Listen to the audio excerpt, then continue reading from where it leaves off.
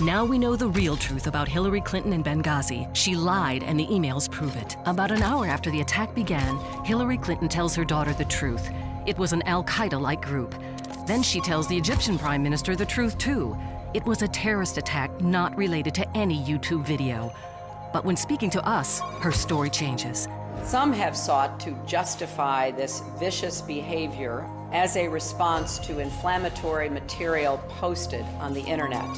As the bodies of murdered Americans are returning to grieving families, Clinton lies to them and again blames a video. A news organization concluded she was an architect of the lie, told over and over. Very offensive video. The hateful video. Hateful video. Very hateful, very offensive video. In the heat of a political campaign, Clinton lied to protect her job. She even lied to families of our heroes. And she wants to lead our country? Restoration PAC is responsible for the content of this advertising.